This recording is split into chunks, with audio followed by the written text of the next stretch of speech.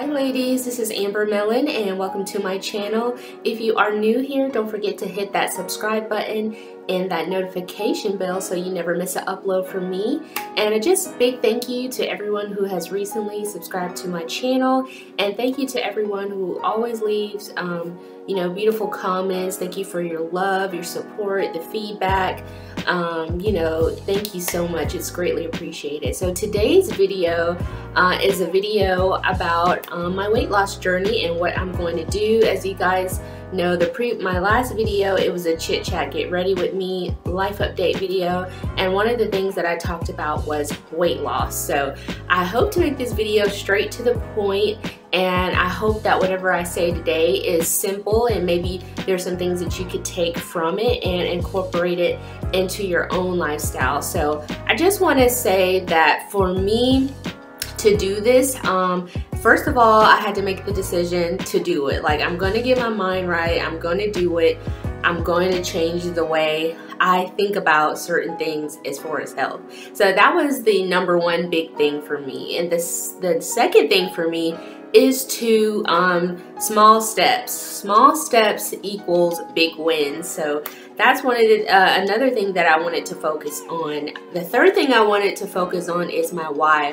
Why do I want to do this? Because that is what's going to keep me going, keep me committed when I don't feel like doing this. You know what I'm saying? Because bad habits are hard to break. So one of my whys is I just want more energy and I don't want to be in pain. As we ladies get older, if you're in your young 20s and you're working out, I encourage you to continue to live a healthy lifestyle, because as you get older into your 30s, if you stop working out and eating healthy, it will eventually catch up with you, and it will be hard to change your mindset, those bad habits, and lose weight. So for me, I'm 30 years old, I'm about to be 31. I just want to feel better. I want more energy. I want, my head to feel more clearer. I'm tired of the inflammation pain. I'm tired of my lower back pain. So yeah, that's one of the number one reasons is I don't want to hurt anymore. The second reason is, eventually I want to have a family. And if I'm already in pain and I'm already out of shape, if I'm already overweight for my frame and my height, then adding an extra, 10 to 25 pounds on that just might make me feel miserable. Like, I don't even want to know how that's going to be. So those are my whys of why I am choosing to start my weight loss journey. So for me right now, what I've been focusing on is, like I said, small steps equal big wins. So for the past 2 weeks, I have been walking in my neighborhood for 20 minutes a day. I am not trying to focus on going to the gym, getting a gym membership. I'm not trying to focus on lifting weights, because this is not my first rodeo, with trying to lose weight. And we all know how when we're in the beginning of that journey, we can make excuses for ourselves of, reasons not to do something. So if a gym is not like 5 minutes away, and I'm not totally committed, then I'm going to make excuse to not go to the gym. I'm like, oh, I got off work late, or oh, it's too far, or oh, it's raining, or oh, it's a lot of traffic. Whatever excuse I could come up with as to not going to the gym. And so many times in the past, I have, signed up for gym memberships, and I'm just giving them my money, and no changes are being done, as far as my health and my body. So I've just been walking 20 minutes in my neighborhood, and that is a simple, small baby step for me. Another thing I would do in the past is, like, I would decide to work out and then I would just go gung-ho and do like insanity. And then I would do insanity for like 2 weeks and then I would quit. So I'm approaching this differently. I'm trying to approach this in stages and levels and baby steps, and I'm wanting to learn how to adapt things as a lifestyle versus changing things for a certain amount of time and then going back into my old ways. So yeah, 20 minutes a day is very doable for me. 20 minutes, flies by so fast. I also take my little dog with me, Samson, and we go walking for 20 minutes. And Samson loves to go walking now. As soon as I get home, he's like, okay, it's time to go walking. I know we're about to go walk. So that's what I've been doing. I missed 2 or 3 days. Like I went to a baby shower Saturday, and then I started my new part-time job Sunday. So I believe that I missed out on actually 3 days, Sunday, Monday. Yeah, Saturday, Sunday, and Monday, I missed out on walking. But I definitely was like, okay, Amber, you know, you need to get back up. So that's another thing, is when you fall and you have a setback or you have a relapse, you know, a easy thing that we can do is like, well, you know, I'm already stopped, just let me go ahead and do it. No, when you stop and you realize, okay, I need to get refocused, you know, just get back refocused. Don't let it discourage you. Don't let it stop you. Don't beat yourself up. You know, just dust yourself back off and get back up. So yeah, so the 20 minutes a day is doable. I did start back walking again yesterday for 20 minutes, and probably towards the end of this week I would like to increase it to 30 minutes. So like everything in baby steps, so you know, you can give your body a chance to adjust to some type of movement. You're talking about a person that does not do any kind of physical activity unless it's standing for work, because I just been lazy for, you know, a couple amount of years. So, you know, besides, you know, chores and cooking and working, there's no other physical activity going on. So I just want to get my body used to movement. So the 20 minutes a day has been working for me ever since I made that last video about my knee pain and my lower back pain. My knees haven't been hurting, actually. They've been doing a lot better. And my lower back, I still have some lower back pain, like if I'm standing in one place a lot and cooking, but it's getting better. It's not like, you know, how it was before. So I definitely want to continue to do this so my body will feel better, to stop the inflammation, pain, and all that. Another thing is, you know, I have weaknesses. So, you know, I know what my weaknesses are and my triggers are. So like ice cream is a big weakness of mine. Chips and salsa is a big weakness of mine.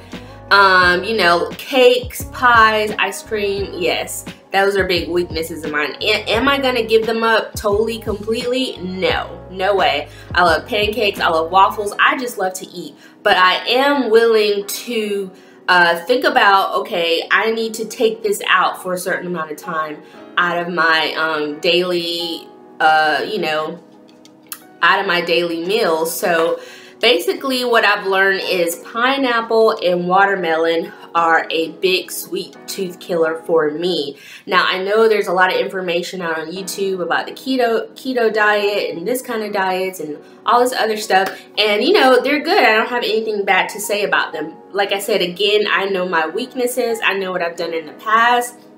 So for me, it's baby steps. It's like, let's take this thing one level at a time, so eventually, you know, we'll have one big win. So eating pineapple for me and watermelon like annihilates, like it kills my sweet tooth. Like I don't need anything sweet, because, and not pineapple out of the can, fresh pineapple and you know, watermelon. And I try to choose pineapples that are like, you know, I cut them up when they're a dark golden color. And the watermelon is really good because it has a lot of water in it. It's definitely a big hydrator. I know there's a lot of things, you know, information out there about like certain fruits you shouldn't eat because they're high in sugar. But my thing is like pineapple or ice cream, you know, a pineapple or a dark chocolate candy bar, you know. So like I don't have a problem with sodas because I let sodas go a long time ago. I don't have a problem with not drinking juice because I don't drink juice. You know, I drink a lot of water. My one problem is coffee. I love coffee, and I have replaced, you know, traditional vanilla creamer. You know, I was getting the non-GMO whole vanilla creamer, and I replaced that with almond vanilla creamer with almond milk. So I'm gonna have to figure out a way to continue to reduce my coffee intake, because I do have a bad habit of when I'm on my way to work, if I have a busy day in the salon, I do have a habit of drinking a lot of coffee and not really chasing it with a lot of water, because, you know, coffee dehydrates you. So after you have coffee, you just have to go back and just drink tons of water because it dehydrates you so much. And eventually I want to be able to have like 2 cups of coffee at home and be good, instead of like having like a whole pot of coffee putting it in my coffee mug and drinking it throughout the day because it's just dehydrating me, and then I just have to make it all up for water. So that's another thing that I want to work on. Another thing is, you know, focusing on, you know, cutting out heavy meats for a certain time, like pork. Am I giving up pork and red meat? No, I'm not. Will I give it up for a certain time, you know, and indulge in it periodically? Yes. So for me, I'm focusing on chicken and fish and shrimp.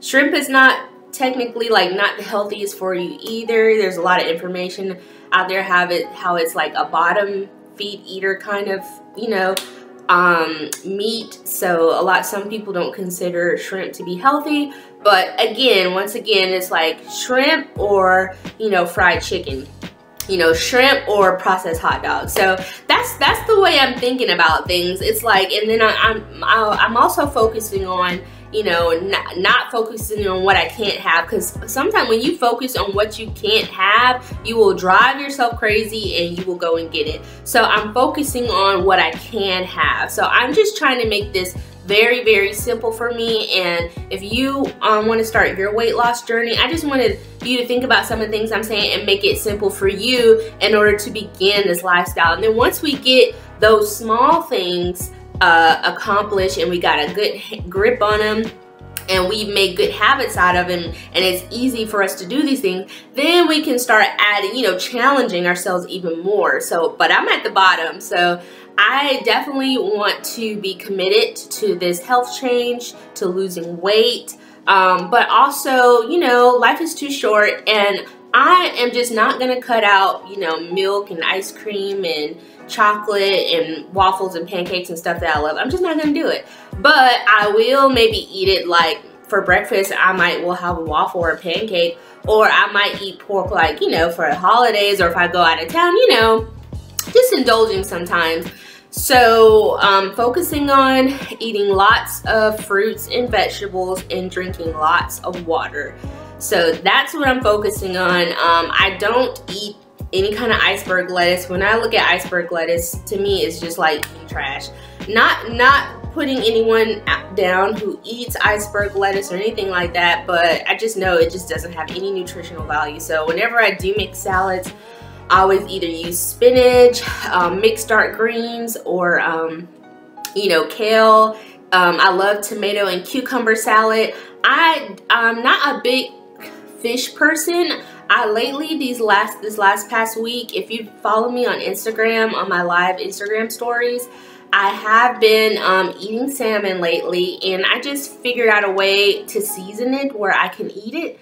And so lately I've been making a spicy jerk salmon, and it's really good. I'm just using jerk seasoning, a little bit of seasoning salt, garlic, red cayenne pepper, and lime, and it tastes amazing. And you know, I've been used to eat a lot of brown rice. Lately I've been switching to jasmine rice, which I will take away from my diet, you know, when I'm ready to go to that new level. But I've been eating you know, jerk salmon, cucumber tomato salad, and on the cucumber tomato salad, I just cut up some cucumbers, tomatoes, I put a little bit of rice vinegar and salt to taste, and I eat that. Yeah, and I eat the fish and the yes, the jasmine rice. And another unhealthy thing I've been doing is I've been loving plantains lately. So I know it's not healthy, but like I said, baby steps. So yes, guys, and drinking lots of water, drinking lots and lots of water. So that's what I'm focusing on, and working out walking for 20 minutes a day. And eventually towards the end of this week, the beginning of next week, I want to increase my walking time to 30 minutes, and then from 30 minutes to an hour, or maybe keep it at 30 minutes, and then maybe for like 10 minutes do some type of lightweight training. And I'll continue to update you guys. So yeah, I want to do this to feel better, and I also want to start a family, and I just want to be as healthy as I can be before I have a baby. And I'm trying to think, am I missing anything? So yeah, just focusing on eating fish, eating chicken, eating lots of green vegetables, zucchini, squash.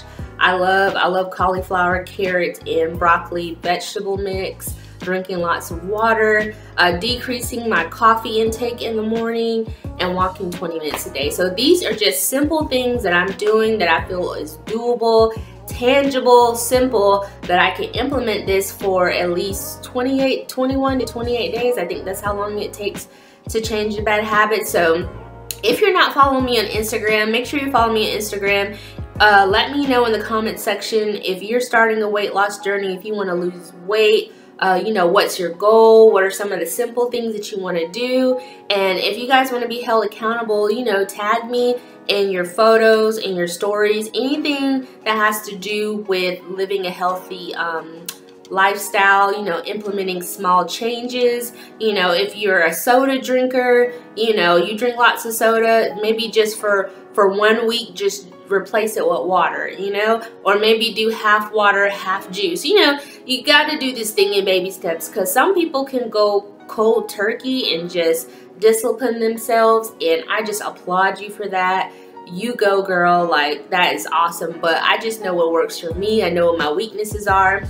I know the kind of excuses I've come up with in the past. So I'm just trying to make this thing as simple and as doable as possible. And yeah, right now I just focusing on eating the right things and just making this thing simple. So yeah, make sure you tag me. Let me know how much weight you want to lose, why you know, want to start your weight loss journey, and what you're going to do. And let me know if I've said anything that has resonated with you, things that you can take and use for your own benefit. And yeah, I will see you guys in the next video. Bye.